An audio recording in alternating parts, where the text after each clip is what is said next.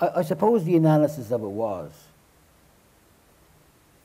I looked at it and I thought, here I am, and I'm 50 odd years of age, or, you know, at the time I was like, whatever it was, you know, 40, 45, 40, 44. And having woken up and having been treated civilly by wonderful people and having achieved an enormous amount of love in my life, you know what I mean, and respect in my life, and a lot of self-care, I began to realise that I had been given an enormous amount of choices, a huge amount of choices now, and that the playing field was wide open and I was wide awake, and I was the owner of my own story and the stakeholder of my own story, and I could move fairly freely. And what I realised that all the things that I couldn't do, and all the things that I didn't do, and all the things that I threw away, I had been given the gift of recovery. And recovery I used to think was convalescent. But recovery is about recovery. It's about, I lost my pen, I get it back, I have my pen. So I'd recovered everything. And here I was with a recovery, full recovery. And what I decided, I thought, what I'd love to do is what I couldn't do in my 20s. So I decided I wanted to do all these things. So I created Far Cry Productions and made Far Cry Productions a company.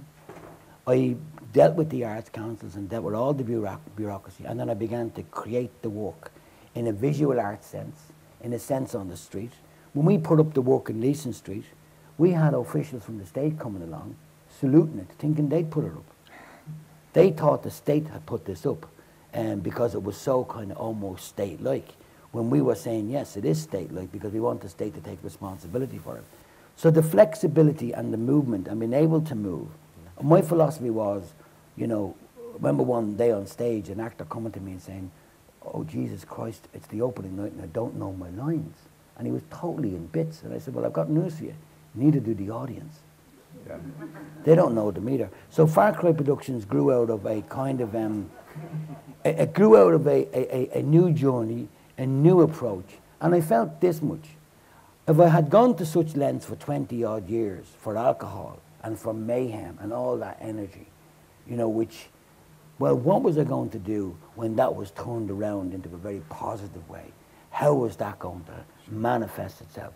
So Far Cry Productions was kind of born out of that, and it became a kind of vehicle for the possibility of where you could act, where you could perform, and what you could do.